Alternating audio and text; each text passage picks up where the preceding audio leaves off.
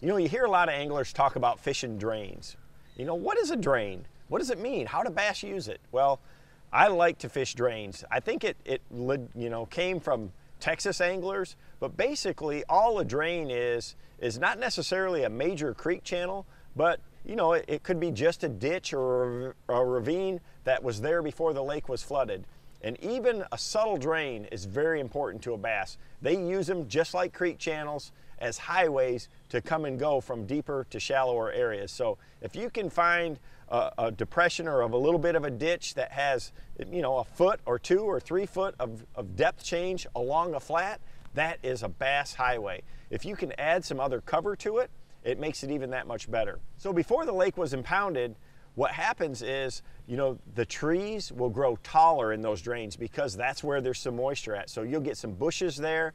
In a lot of lakes that have vegetation, hydrilla will grow along that drain, or milfoil will grow right down the center of that thing. And again, it's something that the bass will really use. With today's electronics, with side imaging, it makes it very easy to find even the subtlest drains. You can see that little depression through there, and again, look for that other cover that's there. You can fish them with a lot of different types of lures. Depends on the water clarity for me what I'm going to use, but you know, I like to fish and cover a lot of those areas with a crankbait. That way I can fish up and down a big expanse of it and find where the most active fish are biting.